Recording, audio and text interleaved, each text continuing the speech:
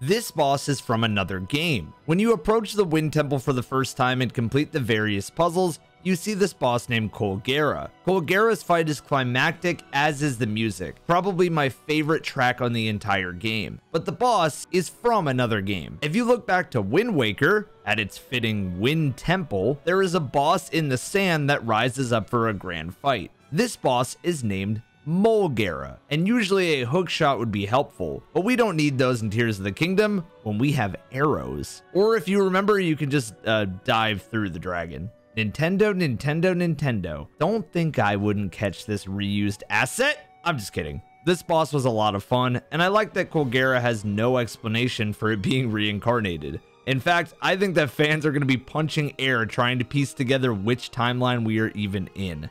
Follow for more.